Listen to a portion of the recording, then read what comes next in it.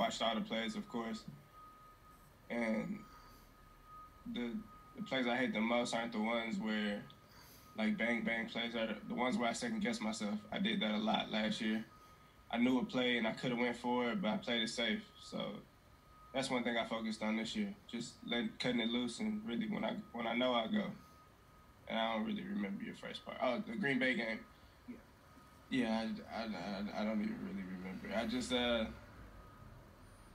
go at it every day. It made me really attack every day this offseason. Knowing that was my last game going off my second year, it bothered me, but it fueled me too. So I'm all good.